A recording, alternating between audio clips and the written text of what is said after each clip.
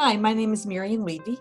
I'm the Associate Dean of the School of Public Health at the University of Memphis, and I'd like to share with you some of the initiatives the School of Public Health is doing in response to COVID-19. I'd like to share a little bit first about the School of Public Health. We're a CEF accredited school. That means we're nationally accredited by the Council on Education for Public Health. And the School of Public Health and Shelby County Health Department are partners in an academic health department, which means our students train there and get experience in public health practice. And also our faculty collaborate with the health department in conducting research regarding disease patterns and effectiveness of public health initiatives. And our core values in public health are health equity and social justice. And that translates very importantly to the COVID-19 response. I'd like to share with you 4 initiatives that the School of Public Health has undertaken to reduce the risk and transmission of COVID-19 in our community. First, with our collaboration with the Shelby County Health Department, our graduate students in the Master of Public Health program, Master of Health Administration program, and doctoral students have volunteered at the health department, serving as case investigators and contact tracers for individuals who've been in contact with people diagnosed with COVID-19.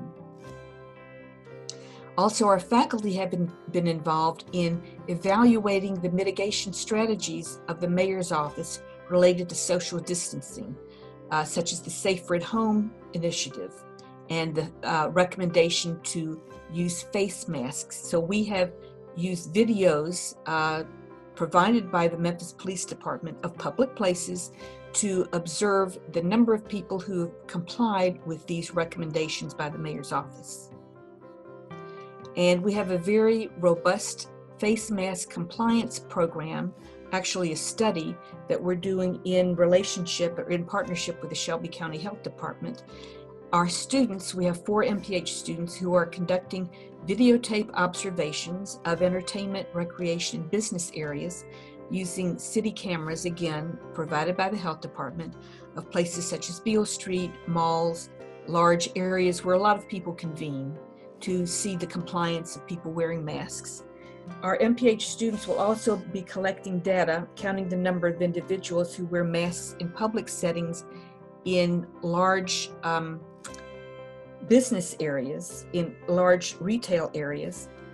The health department gave us a list of 20 zip codes, 10 of which are high-risk areas for COVID-19 transmission, 10 of which are low-risk areas.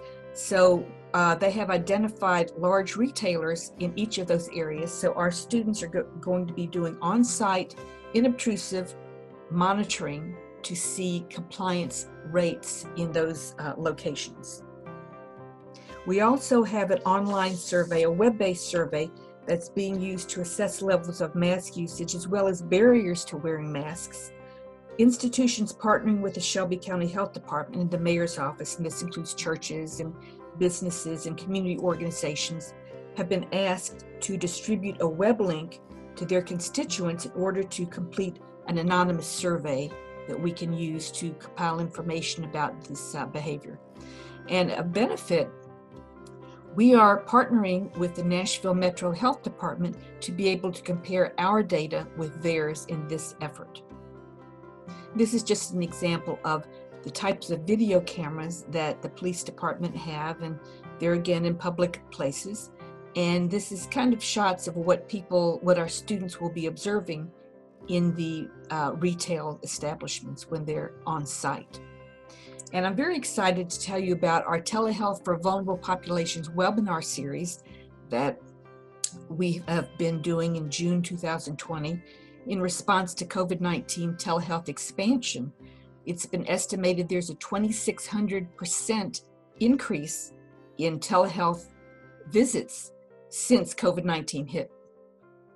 So this is a series of 6 one-hour webinars that we're providing credit for social workers, behavior analysts, and public health professionals. And we're doing this in partnership with FedEx Institute of Technology. We're very grateful for their support. This is reaching a national audience. We've had registrations as high as 507 for one webinar with 370 people on the waiting list.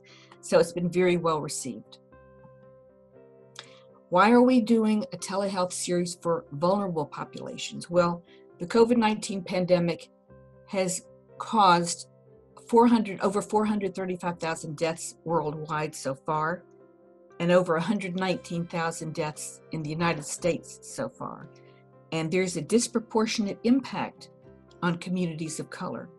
It's estimated that twice as many African Americans die versus other populations due to COVID-19. The good news is that telehealth has quickly expanded access to healthcare for underserved and vulnerable populations such as minorities, those in rural areas, and the elderly.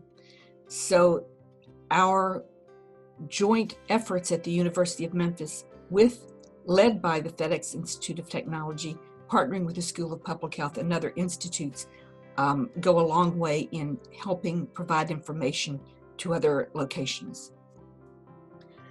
I have to drink something. So the goal of the webinar series is to share best practices and lessons learned from our practitioners at the University of Memphis, to not only expand access to healthcare to the underserved, but improve the quality of that care to be culturally relevant, effective, and empowering. This is a synopsis of the webinar series. The first dealt with best practices for delivering telehealth to underserved clients, setting up the home environment to have an effective method of engaging caregivers.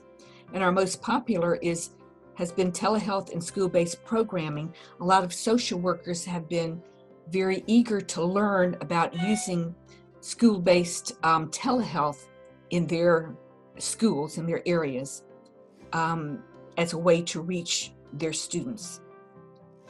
We had one session on training health profession students via remote learning, where a social worker, a behavior analyst, and a nurse talked about how they're using remote learning to train their students.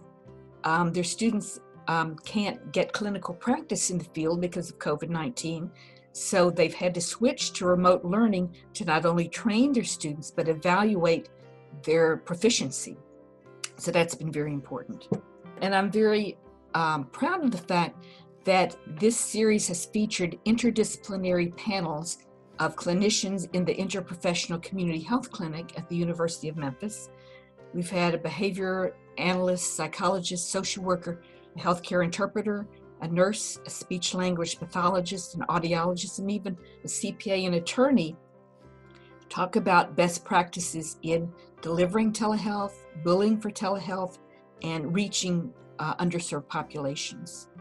And in closing, I'd like to thank the FedEx Institute of Technology, the Shelby County Health Department, and the Mayor's COVID-19 Joint Task Force for their partnership and support in addressing COVID-19. It's been not only the pleasure of the School of Public Health, but our responsibility to do everything that we can to use our expertise in epidemiology, biostatistics, environmental health, health systems and policy, and also social and behavioral sciences to marshal our resources to prevent the spread of COVID-19 and protect the community.